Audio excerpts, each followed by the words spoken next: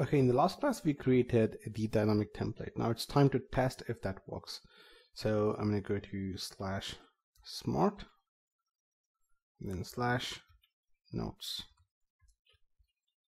Okay, and hit enter.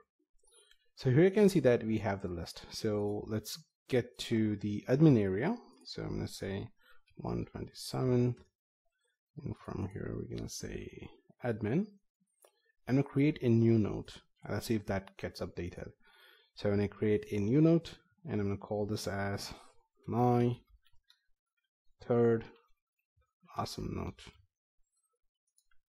This is a simple node for the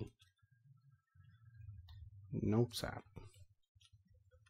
and it's for dynamic template testing.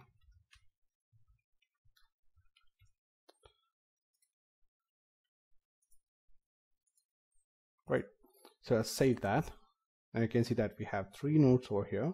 And if I get to the front end and hit refresh, you can see that my third node, also comes up in the front end.